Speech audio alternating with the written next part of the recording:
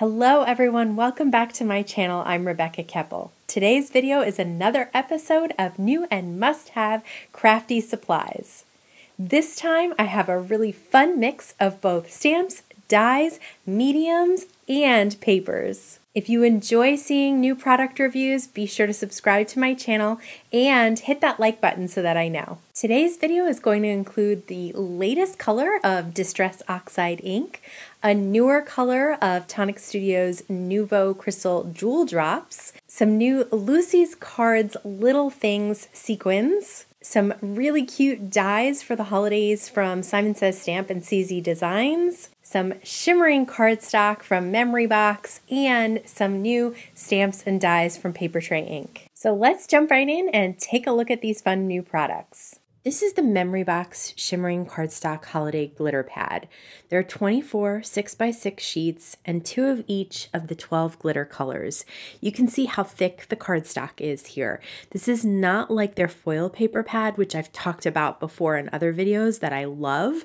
This cardstock is actually extra thick, but you'll see later in the video that it still die cuts beautifully.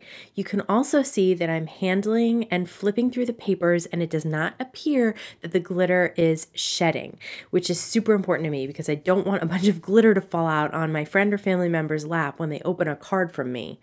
I also really can't get over how gorgeous these colors are and how much shine the glitter has. Next up, to show you the new Tonic Studios Jewel Drop color, I wanted to compare it to the two colors I already owned that seemed similar. The first one is Rosewater. The next is Strawberry Coulis. I love how these dry both translucent and dimensional, so I decided to try the newest peach color.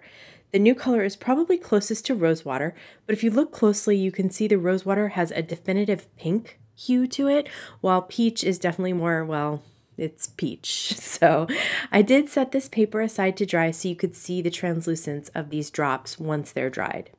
Next up is the new Distress Oxide color, which is called Rustic Wilderness. I'm going to compare the new color to several others in the Distress Oxide line, starting with Mowed Lawn. I'll show the difference between the colors stamped out and then blended as well. So I have Mowed Lawn, Lucky Clover, and Pine Needles, which I thought were the greens closest to Rustic Wilderness. But as soon as I stamped it, I could see how rich and dark this green is and how it's really nothing like any of the others. For the blending, I'll start with the newest color and blend my way upwards to the lightest Mowed Lawn, which actually looks like it kind of needs a refill. If the stamping was stunning and different, the blending was absolutely amazing. I love how blending out this new color from more ink to less ink really gives a beautiful green gradient all on its own. I'm very happy to have added this color to my Distress Oxide collection. Next up are the dies from Simon Says Stamp and CZ Design. This is Chunky Mary and has a shadow die plus the outline die and cuts the inner letters too. The chunky trees and holly are similar. There's a shadow die for the trees and one for the holly too.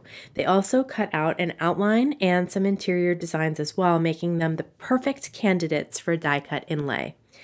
This is the Sequin and Gem mix from Lucy's Cards Little Things Snowy Skies mix. I love the frosty mix of white, iridescent, and light blue, plus the mix of shapes and textures too. Last is the Papertrey Ink Holiday Door Decor stamp set from their inked paper collection and the coordinating Holiday Door Decor dies.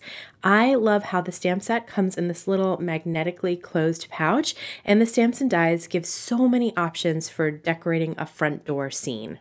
Now let's jump into some card making. I'm going to show how to mix and match some of these new products to create 3 fun cards. I started off by cutting out 3 of the tree shadow dies from Chunky Trees and Holly die out of Nina Solar White cardstock and ink blending with the new Rustic Wilderness Distress Oxide Ink on top of them.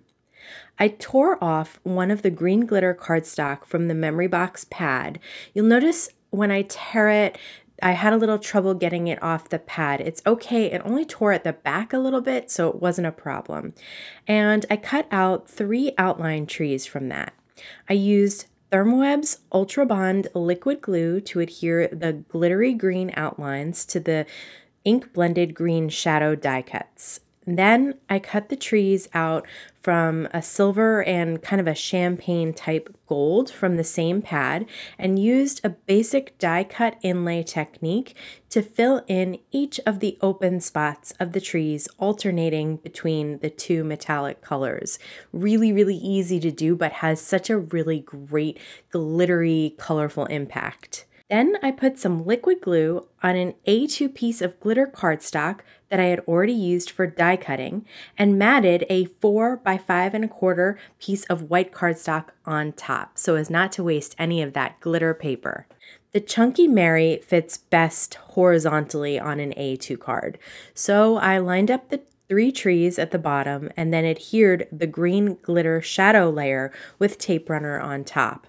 I used liquid glue to adhere the outline Mary in white cardstock on the green shadow layer. It's a lot easier to use liquid glue when you're adhering to the glitter paper. And then used the same die cut inlay with the same silver and gold cardstocks to put the letters inside the outline. Liquid glue is really just the best here because the tape runner has a bit of trouble sticking to that glitter. I did decide to go ahead and adhere the inner pieces of white cardstock to the R's, the bumps at the top of the R's, because I felt like it looked more completed that way. Then I added tiny dots of glue to the trees and placed some of the teeny tiny little stars from the sequin mix on top.